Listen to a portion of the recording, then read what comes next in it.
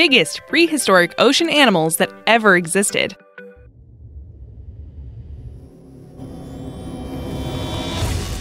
Hey everyone, welcome back to Talltanic. I'm your host, Alexa. Did you know that right now you're sharing the planet with the largest animal to have ever existed? Write your guesses as to what that animal is in the comments down below, and that answer coming up later. If you're new here, be sure to subscribe and turn on notifications so you don't miss any brand new content. Megalodon. Let's launch into this list of ocean animals with the most well-known of the lot, and that one that tops most people's nightmare lists. So the megalodon is a giant white shark. Not great, giant. All the features of a great white shark, rows of razor teeth, speed, apex predator brain, but with a bus-size presence. They lived about 25 to 1.5 million years ago, so actually 40 million years after the last dinosaur, but possibly sharing the planet with the first humans. They preferred warm water, so it's thought that the last ice age is what ended their reign of terror. Thank goodness. Shastasaurus. These guys look like dolphins, but are actually the largest marine reptile species that ever existed. Also known as the Ichthyosaurus, they could reach 65 feet and were rather slender in profile. Despite having such a size advantage, these predators were actually suction feeders, eating mainly fish. They lived during the Triassic period over 200 million years ago and dominated oceans near the US, China, and Canada.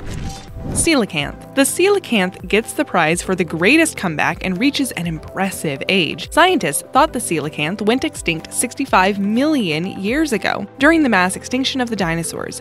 But these crafty creatures were just hiding out until 1938 when they were rediscovered. What makes them so interesting is that they've been around for 407 million years.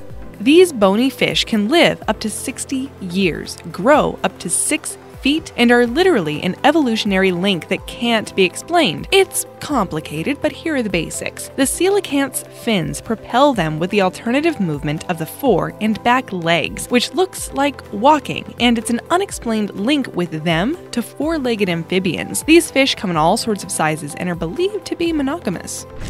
Leopleurodon. Leopleurodon, translated, means smooth-sided teeth. And these deep-sea dwellers had a pointy snout full of sharp teeth, and a similar fast burst attack protocol like a crocodile. They were also huge, with a debate between scientists on just how big, but the estimates range from 20 to 50 feet. Even at 20 feet, they could swallow a man whole, so that's a little disconcerting.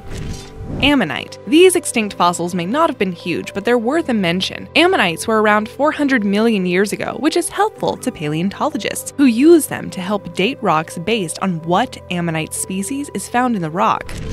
Dacosaurus. The Dacosaurus can most closely be compared to the modern crocodile, but it was larger, reaching 16 feet in length. It was found across Europe, and its reptile mixed with a fish body made it an apex predator in the sea during the Jurassic period. Their name means biter lizard, and their teeth were first discovered in Germany. Dunkleosteus. These armored giant fish could grow to 20 feet and are part of a group of fish known as placoderms. Dunkleosteus had a sharp, bony plate where his teeth would be, with strong jaws that could crush anything in its path. The fangs of this strong fish were self-sharpening, and it's possible they were cannibalistic. Basilosaurus. This looks like a crocodile and a dolphin had a love child, and the Basilosaurus was it. But it's actually part of the whale family. I know, it's all a bit confusing. It was 50 to 85 feet long with a mouthful of crocodile teeth, but it luckily wasn't able to navigate like modern whales or echolocate, so slightly less terrifying. Thalassemodon. Thalassemodon means sea lord in ancient Greek and was a species of plesiosaur. These giant predators could reach lengths of 40 feet, with flippers that are 7 feet long, allowing it to be an apex predator of the depths with precision navigation. It remained top of the food chain through the late Cretaceous period. Kronosaurus. Kronosaurus was found in the land down under, Australia, and was larger than life. It measured 30 feet long, its head alone was 9 feet, and its longest tooth was just under a foot. Because of the shape of their flippers, they were thought to have the same reproduction habits as modern-day sea turtles and would crawl up onto the beach to lay eggs. Elasmosaurus. So, plesiosaurs were short-necked, swimming dinos. Their long-necked cousins were plesiosaurs, like the Elasmosaurus. This giraffe of the deep reached lengths of 35 feet, and 20 feet of that was neck. Its neck was made up of 72 vertebrae, which is the largest vertebrae number of any known animal. Many illustrations of the Elasmosaurus have shown its neck as curvy or S-shaped. But scientists have worked out that their necks weren't very flexible at all. However, scientists haven't yet figured out why they had such long necks. Yaecolopterus rhenaniae. Imagine an 8-foot armored sea scorpion, and you have got an idea of the terror of this oceanic prehistoric animal. It's one of the 2 largest arthropods to have ever lived, and they went extinct long before the dinosaurs during the Permian-Triassic extinction event. They are thought to be related to horseshoe crabs. Another bonus to quell your nightmares is that they weren't necessarily venomous, or at least there's no solid evidence to prove it. Nothosaurus. The 13-foot-long Nothosaurus were aggressive hunters armed with a mouthful of sharp, pointy teeth that jut outwards. The teeth orientation suggests that it had a diet of squid and fish. It used an ambush method to catch prey with the advantage of its sleek reptilian figure to sneak up and grab it. They were found in the deep ocean and lived during the Triassic period over 200 million years ago.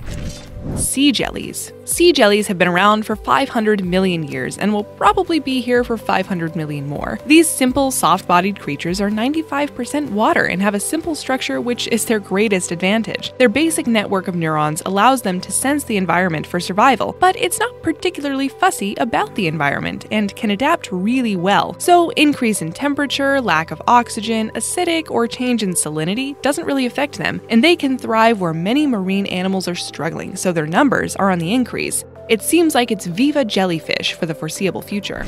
Mauisaurus. This ocean giant could have had a neck of nearly 50 feet long, which is at odds with its body, which was another 16 feet more, bringing the average length to about 66 feet. Its neck was packed with vertebrae, making it really flexible. The easiest way to describe it is a snake up front and a turtle in the back. The Mauisaurus got its name from the Maori god Maui. The legend says that Maui used a fish hook and pulled the islands of New Zealand up from the sea floor. That's quite a job, so you know this was a big dino. Tylosaurus.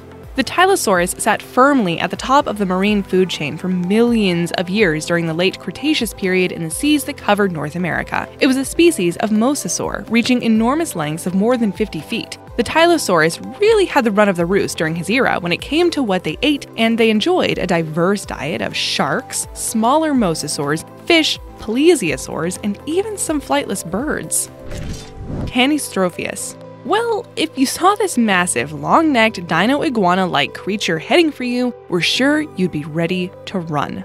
The Tanystropheus was not strictly marine, it was more amphibian, so adapted for land, but good in water too, so no one is safe. Luckily for us, it preyed mostly on fish, and scientists predict it spent most of its time in water. Its scaly body reached 20 feet long, and it walked and swam the Earth during the Triassic period, nearly 215 million years ago. Helicoprion. Mix a shark with power tools, and you have got the Helicoprion. This horrifying apex predator had a tooth whorl, which is a word I'm pretty sure was made up specifically to describe this creature. Worst of all, it was not a small, power-tooth-wielding fish. It grew about 15 feet long. These teeth were serrated, so they had a taste for flesh and were carnivores, but scientists still debate whether the tooth whorl was in the front or back of the mouth. If at the back, it might have preferred softer meals like jellyfish. Regardless, this creature must have lived in the deep, as it survived the Permian-Triassic extinction. Mosasaurus. Here is another megalithic marine predator, the Mosasaurus, that also grew to about 50 feet, which seems to be the gold standard for many creatures on this list. Mosasaurus lived in the Cretaceous period and boasted a crocodile head with hundreds of razor-sharp teeth lining it inside, ready to cut through anything and make a meal of it. Those are a lot of really big and, quite frankly, terrifying animals so far, and we still have one more to go. But first, let's talk about the largest animal to have ever existed. It's currently still on the planet. It's the blue whale. Its heart alone is 1,300 pounds. and at 100 feet long, it's bigger than anything we've talked about so far. 1. Livyatan melvillei. Livyatan melvillei is a whale that feasted on other whales. It also lived in the same area and during the same time as the megalodon, so it had some decent competition. But the Livyatan took the competition with megalodon in its stride, as it had a few trump cards to play. Firstly, it had the largest teeth of any animal ever. These gnashers reached 14.3 inches. I know, you're thinking about maybe elephant tusks right now, but don't. Elephants don't eat with those teeth. They just smash things with them. The Livyatan was basically the best traits of the orca and the sperm whale jammed into one apex predator. For example, it used echolocation like modern toothed whales, so was adapted for murky water. Even its name was a mashup of two big players: Leviathan, the giant sea monster in the Bible, and Herman Melville, the creator of Moby Dick.